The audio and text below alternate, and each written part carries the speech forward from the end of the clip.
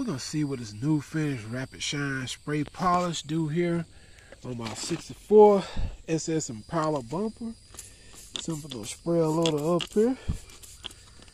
And this is probably a quick way to spray and just kind of massage it in here. The paint looking pretty good. Need sanding more, but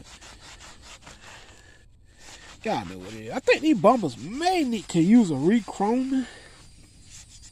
Got a little mess on them. Matter of fact, I need it.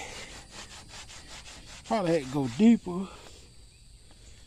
Probably gonna have to go deeper on those bumpers.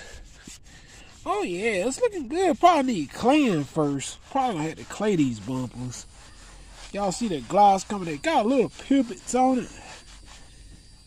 Yeah, but it's probably gonna need claying a little bit too. But they're looking good so far.